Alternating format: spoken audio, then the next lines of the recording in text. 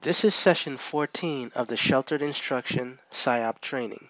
In this session, we're going to learn about and discuss the 8th component of SIOP, review and assessment. We're going to watch a video on the first part of review and assessment, and we'll talk about assessment and teacher evaluation. In this session, we will discuss the component review and assessment of the SIOP model. There are 8 SIOP components. Our focus in this session are the 4 features in review and assessment. Those 4 features are number 27, comprehensive review of key vocabulary, 28, comprehensive review of key concepts, 29, regular feedback provided to students on their output, and 30, assessment of student comprehension and learning of all lesson objectives throughout the lesson. Our objectives for today, our content objectives are to identify techniques for reviewing key vocabulary and key content concepts, to identify ways to provide directed and constructive feedback on a regular basis, and to distinguish ways to assess student learning. Our language objectives are to find ways to effectively review key vocabulary and concepts, to listen for effective academic oral and written feedback for ELs during a lesson, and to compare and contrast different types of assessments. So let's begin with a comprehensive review of key vocabulary. Remember, research findings clearly state that isolated word lists and dictionary definitions alone do not promote vocabulary and language development. There is a time and place for isolated word lists and dictionary definitions, but the key phrase here is alone. Students do not learn vocabulary words when teachers just only orally introduce and define them. We can help develop academic language and key vocabulary by teaching and then reviewing terminology and concepts through analogy, the process of relating new words to other words with the same structure or pattern. For instance, the prefix photo means light, so photography and photosynthesis, so using those word parts to help them make connections to new words. Multiple exposures to new terminology also builds familiarity, confidence, and English proficiency. Words and concepts may be reviewed through paraphrasing, such as "let me reiterate" or "say it again." So here are some ways to review key vocabulary. Individual word study books. This first one is a kindergarten first grade template where the students write a description and draw a picture. For the younger kids, they just do their best to write a description. They may even copy the teacher's description or do their best to copy it. The second template is a second grade one where the kids again write a description, draw a picture, and then give an example of it. This last one can be used for upper grades. Helping students review words in non-print ways is also beneficial. TPR, or total physical response, where the students get up and get moving. You could do charades, Pictionary, using a fly swatter game where they fly swat the word that you want them to find. A Jeopardy game on your smartboard, I have who has card game, or playing a game of password. Using interaction activities is a great way to have review key vocabulary words, to have a review of key vocabulary words while you're also having fun. Key concepts are important to review. It's important to link the review to the content objectives so that you and the children stay focused on the essential content concepts. Students' responses to review should guide your decisions about what to do next, such as a summative evaluation, or if needed, additional reteaching and assessing. It is essential that ELs have key content concepts reviewed during and at the end of a lesson. Understandings are scaffolded when you stop and briefly summarize, along with students' help, the key content covered to that point. You could use outcome sentences. The outcome sentence strategy is an excellent way to show the students' grasp of learning and to give the student time to reflect about what he or she has learned. The teacher provides several sentence starters, such as I wonder, I discovered, I still want to know, I learned, I still don't understand, I want to know more about, I will ask a friend about, this lesson makes me think of. These are great sentence starters for the students to reflect on their own learning and provide an exit slip for you. Which brings us to feedback. Periodic review of language, vocabulary, and content enables teachers to provide specific academic feedback to children that clarifies and corrects misconceptions and misunderstandings.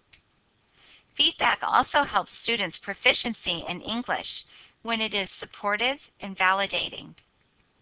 Specific feedback is generally given orally or in writing, but teachers can also provide it through facial expressions and body language.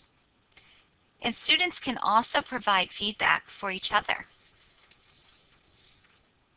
So what is feedback? It's a periodic review of language, vocabulary, and content. It's academic, not behavioral.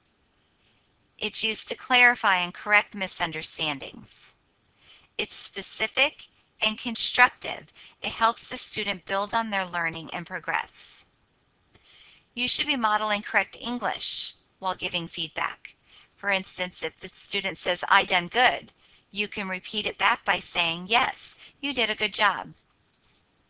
It can be done orally or in writing. And it can be done and should be encouraged to be done between the students. And that might require some modeling and training of the students. And it can be shown through your body language as well. Regular feedback can be provided through those probes, prompts, and cues that we talked about in earlier sessions. Probes uncover the depth of the student's learning. They target why, how, or support, justify, give examples. By probing the student to give you a view of their deeper thinking, such as tell me more, or what are your reasons for that?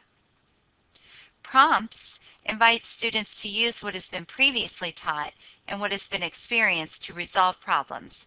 Maybe they're not quite on the right track, so asking them a prompt such as, what do you remember about the topic?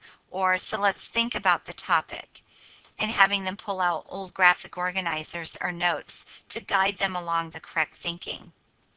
And finally, cues. Cues shift the student's attention back to the key details and information to get them back where they need to be thinking. They could be visual, such as highlighting something in the text for them, a movement, such as a gesture by you, pointing to something or a diagram or illustration in the text. It could be verbal, your intonation, where you raise your voice or lower your voice or stress a certain word. And finally, environmental, such as pointing to a wall resource, an example, or a word wall.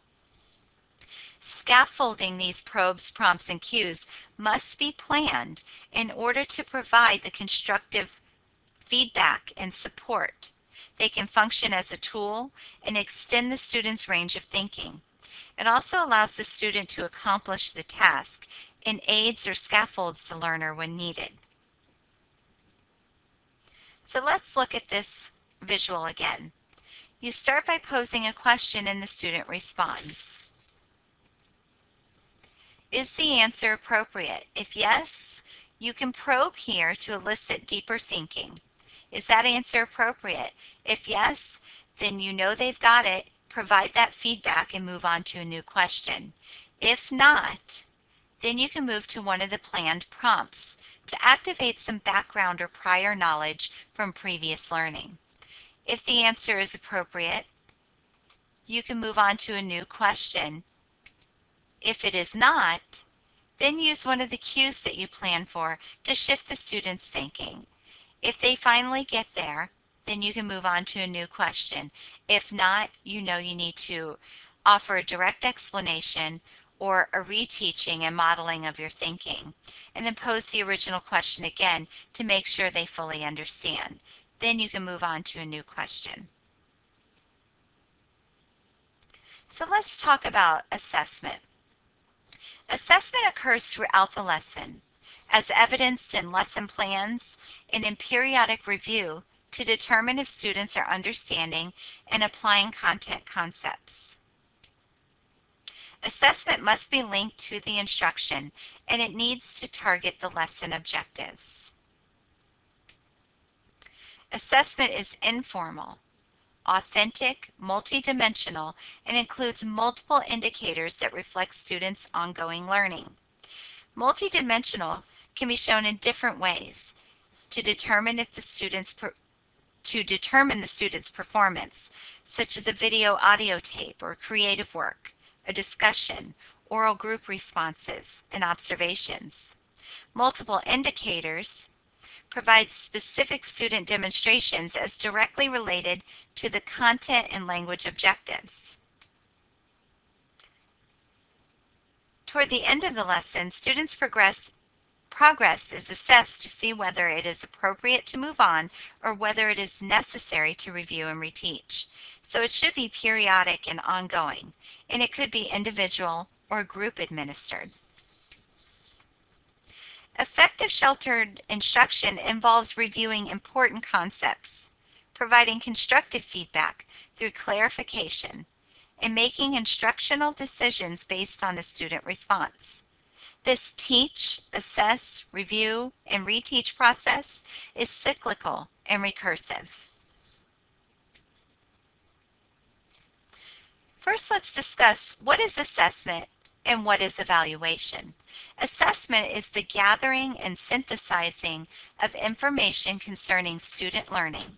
Evaluation is defined as making judgments about student learning. This cannot be done without doing assessment first. As a visual learner, I really like this visual coupled with the component of assessment, because if you imagine a chef in a kitchen, or maybe even you in your own kitchen as you are preparing a meal, throughout your preparation, you occasionally take a taste test to find out if you need to add more salt or maybe more of some other spice. As you are taste testing, you are assessing its quality and making adjustments accordingly to make sure it tastes good when you finally set it out on the table to be evaluated by your family members. Once it is out on the table, there are no more adjustments that can be really made. They will then make a judgment about whether or not it tastes good. So, assessment is the gathering and synthesizing of the information concerning students' learning. We then adjust our instructional plan to align with their needs. An evaluation is making judgments about the student's learning and assigning a grade. There are two types of assessment, formative and summative. The goal of formative assessment is to gather feedback that can be used by the instructor and the students to guide improvements in the ongoing teaching and learning context. These are the low-stakes assessments for students and instructors. For example, asking students to submit 1 or 2 sentences identifying the main point of a lecture, or having students submit an outline for a paper, or those early course evaluations. The goal of summative assessment is to measure the level of success or proficiency that has been obtained at the end of an instructional unit by comparing it against some standard or benchmark. For example, assigning a grade to a final exam, a report card grade, acuity in M-Class, I-STEP, I-READ, or ECAs, SAT or ACT. The outcome of a summative assessment can be used formatively, however, when students or faculty take the results and use them to guide their efforts and activities in subsequent courses or units. Let's talk a little bit about component 3D, using assessment in instruction. This is using the Danielson framework. In order to be proficient, it says assessment is regularly used in instruction through monitoring of progress of learning by teacher and/or student. resulting in accurate, specific feedback that advances learning. Students are aware of the assessment criteria. Questions, prompts, assessments are used to diagnose evidence of learning. An adjustment to instruction is made to address student misunderstandings. What this says is that assessment has to be ongoing. It has to be specific to student needs, and assessment results must be used to drive instruction. To be distinguished in this component, it says that students self-assess and monitor their progress. A variety of feedback from both the teacher and peers is accurate, specific, and advances learning. Students are aware and may contribute to the assessment criteria. This is the end of session 14. Thank you.